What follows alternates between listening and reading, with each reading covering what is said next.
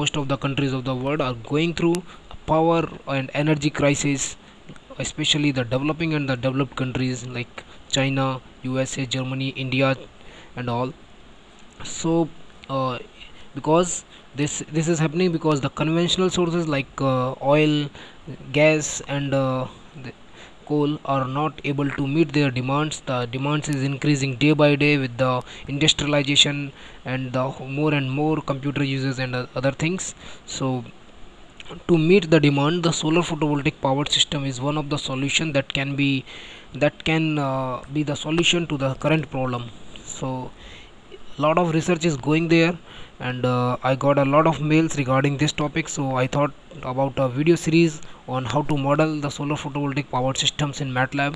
So in this series I will discuss how to make a solar photovoltaic panel in Matlab, and the next videos will be dedicated to how to make the buck boost converters and the other components of the solar photovoltaic system, how to charge a battery optimally, and what is maximum power point tracking algorithm.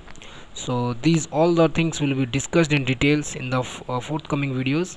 So here is the agenda to the whole this module. In the first, how to make a solar panel, most probably one video will be dedicated to it, and how to make a buck boost converter, two videos. I need at least two videos of 5 minutes to explain this thing. The theory and the explanation all will be there. And how to model a battery charger, the one video.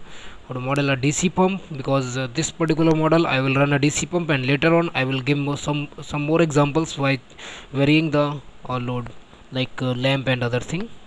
And the final touch, how to make the connections and all, how to make these things connecting to each other, what are the quantities, what are the values should be there compatibly to the system. Then last video will be like maximum power point tracking, and one ending video will be like the simulations and the results. In this I will discuss whole results. So this in this module I will discuss these all the things. So folks, let's start it, and let's switch over to the Matlab. See you in the next video. Thank you.